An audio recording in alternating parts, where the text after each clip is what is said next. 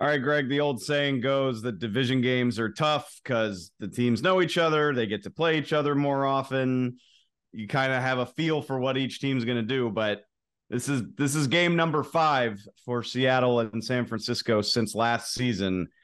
And it's been all Niners. Average score of 30-14 in favor of San Francisco. They obviously just put one on them on Thanksgiving. Is there anything the Seahawks can do to make this a more competitive series in the second game?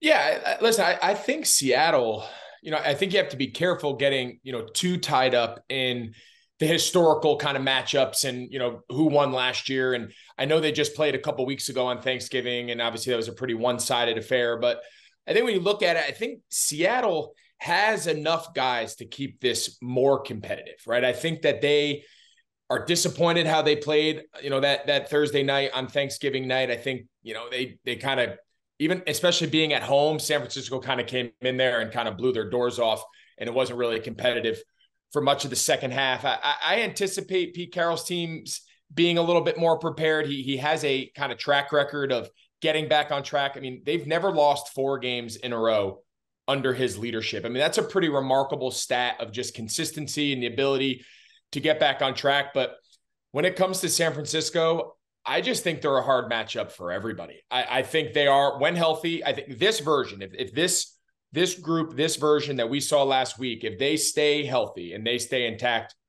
I don't know if there's even a debate they're the best team in the league. Now, does the best team in the league always win? Of course not. We see that time and time and again. But I think this is less about like, hey, Seattle doesn't match. I don't know how many teams really in the league match up with San Francisco to begin with.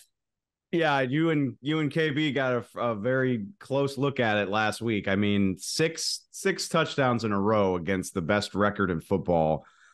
It obviously speaks for itself.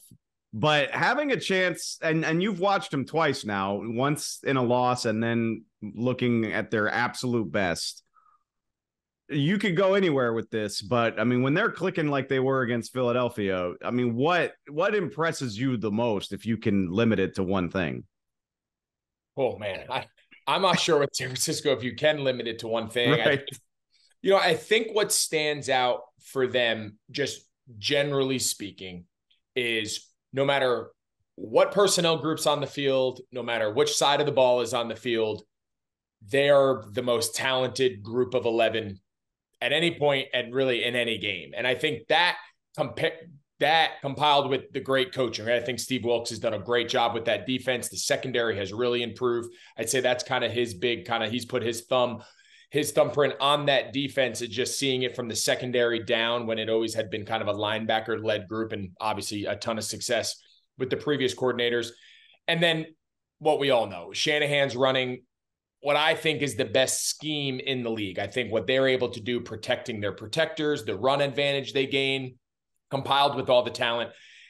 It's just, I don't know where you start, right? So if I'm Seattle or I'm just anybody playing San Francisco, I'm saying to myself, okay, what hurts me the most? I look at that Philadelphia game. We were there. What hurt me the most? The one play touchdowns, the long touchdowns to Debo, the long ball, gets you inside the 10 to Kittle. They have to, Seattle and everyone else who plays San Francisco the rest of the year, they have to find a way. If San Francisco is going to score on me, I'm going to make them run 10 plays. Let them just go a little bit at a time, and maybe I get a couple red zone stops. But the notion that we're just going to keep letting them score in one play, we're going to let Debo Samuel break a tackle and run for a touchdown. The fact that we're going to you just can't give them the explosive element. Now, easier said than done, but I think that to me is where it starts for Seattle. Put a lid. Maybe McCaffrey runs wild in the run game, bleed the clock, limit possessions, maybe you get a turnover, maybe you win a couple red zones, and instead of them scoring 42, maybe somehow you can keep them in the mid to high 20s. And we saw Seattle's offense, be able to put up some points last week, although they lost, last Thursday to Dallas. That to me seems like the formula, and, whether or not you can execute, it's a different story.